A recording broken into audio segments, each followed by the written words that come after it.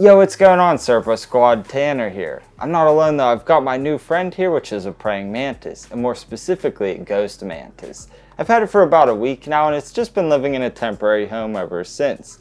As I'm sure you could guess though, I've got to get it in an awesome setup. So in this one, I'm going to show you just exactly how I did that, and I think you're really going to like it. So let's get right into it. I'll primarily use glass to build this enclosure. I picked up a few pieces of 3/32 inch thick sheets from Home Depot. They're about $3 a piece. I cut these down to various dimensions based on the adult size of the mantis. Typically you want the enclosure to be at least 2 times wider and 3 times taller than the mantis is long. This will give them adequate room to molt as they grow. As I'm sure you'd expect though, I took the liberty to go slightly larger than that. There will be plenty of decorations and plants in here, so the extra space will compensate for any loss. As usual, once all the pieces were cut, I sanded the edges and rinsed them off to remove debris. I ended up with 6 pieces of glass. The back, left, right, and bottom all consist of individual pieces. The front, however, is composed of 3 pieces, one for the top, one for the bottom, and one for the middle, which is the door. I taped everything that will receive silicone. After that, I applied it to the appropriate locations and constructed the tank. I've shown this in other videos, so I won't explain in detail. If you want to learn more though, I'll link up a video that shows the process step by step. The only difference with this one is how the front is built. I only attached the bottom piece at first. This will make it more rigid for when I add the remaining piece. I applied silicone to the inside, smoothed it out, and removed the tape. I let it cure for a few hours. Then I added the last piece of glass. I taped the door on the front first.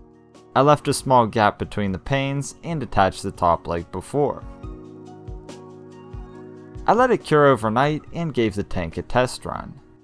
The door fits perfectly and appears like it will work well.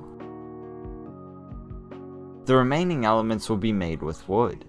For that I have a few square dowel rods and an old planter trellis. I'll start by making the door mechanism. I marked the pieces and cut them out by hand.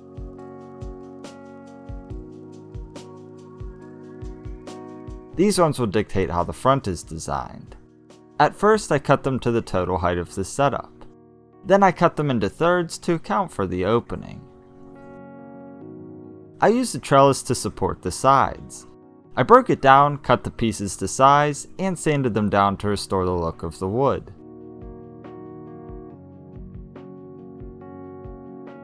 The top and bottom pieces of the door mechanism will be attached to these. I glued them together, wiped off the excess, and clamped them down while the glue dried. Then I removed the clamps and taped the wooden pieces to the front of the tank. This allowed me to account for the remaining boards. I processed them like before. Since this tank is so small, it made sense to use neodymium magnets to keep the door closed. I marked the pieces accordingly to indicate where the magnets should go. This will only work if they're embedded in the wood, so I drilled a shallow hole for each magnet. I removed the adhesive backing prior to attaching the magnets. It typically doesn't work well for applications like this. Then I filled the holes with super glue and put the magnets over the opening. It'll be a snug fit, so I used a wooden block and hammer to embed the magnet. This isolated the glue splatter and kept the magnet from clinging to the hammer. Now the pieces lock together with the power of magnets. With that addressed, I went on to stain the wood. I used a gray stain which is pretty subtle and accentuates the natural character of the wood.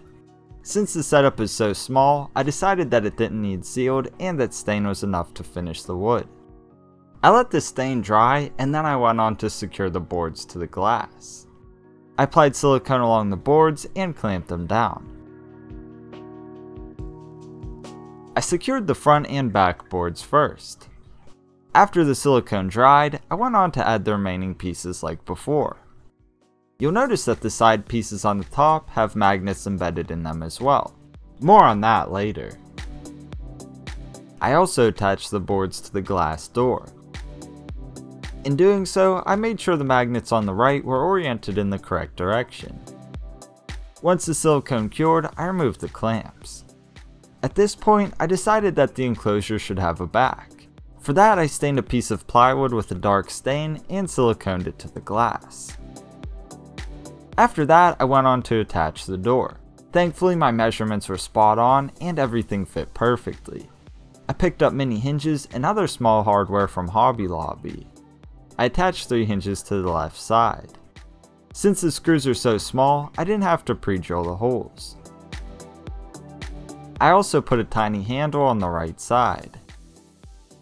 Here you can see how well the door works. As for the top, I decided just to glue a piece of window screen over the wood. I did the corners first to make sure the piece laid flat.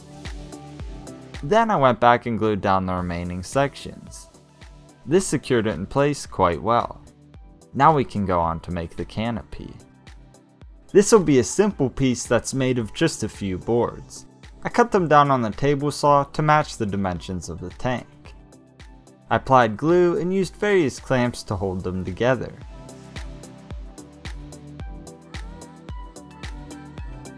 After that, I put a piece of plywood down inside of the structure. I glued a few of the square dowels from earlier along the seams. This will secure it all together.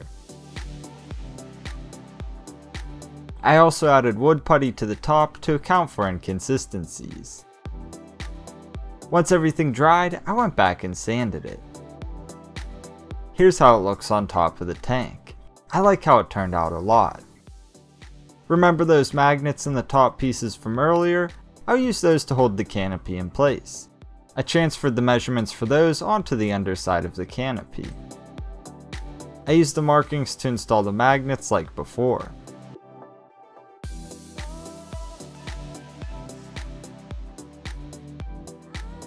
I also wanted to add a few holes on the sides. This first one is on the back and it's for all of the wires. I added a few more for airflow, 2 large ones on the back and 3 small ones on each of the sides. Here's a closer look. Like the other pieces, I finished it with gray stain. I also painted the inside with glossy white paint. The paint itself will help preserve the wood. I went with glossy white to reflect more light down into the living space. Regarding the lights, I got these linkable mini LED puck lights. When I purchased them, I thought I would be able to get away with just 1. I ended up needing 4 to get proper coverage. The light kit also included a guide to mount the lights. This made my job way easier. I put the guides down and added screws. The lights were installed accordingly. The kit also included these sticky cord clamps. I used a few to keep things tidy. For the sake of good air circulation, I got this mini USB fan. It's a perfect size for an enclosure this small. I used a few eye hooks and zip ties to install it. I marked for the fan near the center of the canopy. I secured the eye hooks accordingly. I fastened the fan onto these with zip ties. I have it situated to where it blows air down into the enclosure. Finally, I did some cord management.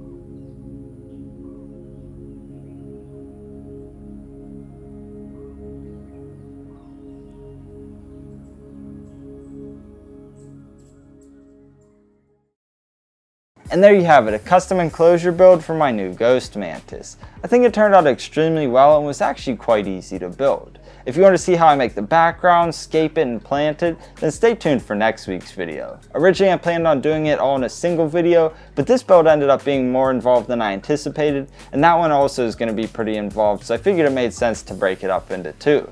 And another thing is that this technique that I showed in this video, you could also use this to do a conversion in Vivarium. So if you recall back in the day I did the 10-gallon conversion setups, you could use all these same techniques on that sort of thing and you'll get a similar looking result. Anyway, that's all I have for you in this one. If you have questions about the enclosure itself, let me know down in the comments and I'll try to address them in next week's video. If there's anything specific you want to see about this mantis in that video as well, let me know and I'll do what I can to try to show those things in that video.